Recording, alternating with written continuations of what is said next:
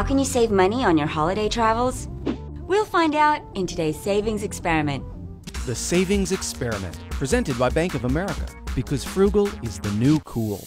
When it comes to your travel plans this holiday season, you'll likely be faced with the same question. Should I fly or should I just drive? While there's nothing like the open road, the prospect of sitting in traffic with screaming kids in the back seat makes you doubt driving will bring holiday cheer. Flying is fast, but sometimes fraught with crowded seats and unexpected delays. The positives and negatives of both options kind of cancel each other out, especially with gas and airline prices skyrocketing. So it may be hard to tell whether driving or flying is the better value. So check out BeFrugal.com's Fly or Drive Calculator to make a more informed decision.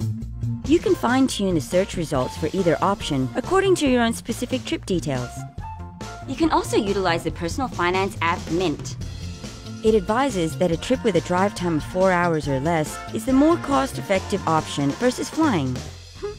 Looks like a road trip to Grandma's this year.